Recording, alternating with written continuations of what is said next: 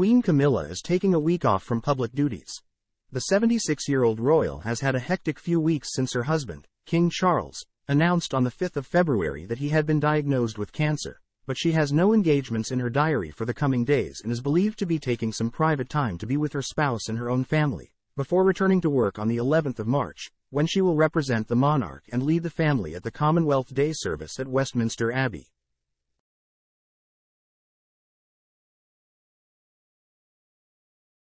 Since Charles was diagnosed with cancer, Camilla has undertaken 13 official engagements, both her own planned appointments and ones she had been due to undertake with her husband, who is stepping back from public duties while having treatment, though he is continuing to work on state business in private.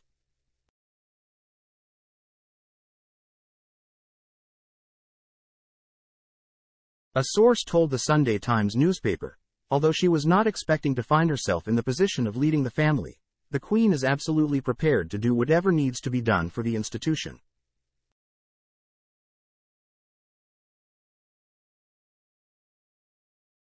She has been buoyed by the public's reaction. She has found reserves of energy that even she didn't think she had, and the estimation of her by those inside the palace has soared as she has put her shoulder to the wheel.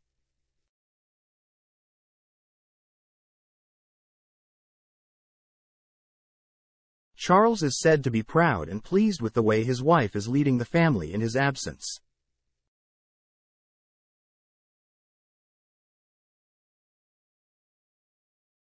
Another source told the outlet, "Her Majesty is robust, positive and determined to keep going while the king is off public duties."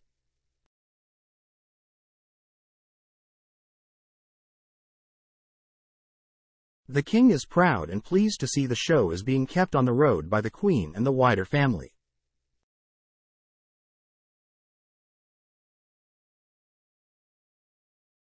During the Queen's break, Prince William, whose wife Catherine, Princess of Wales, is recovering from abdominal surgery, Princess Anne and the Duke and Duchess of Edinburgh will be carrying out official duties.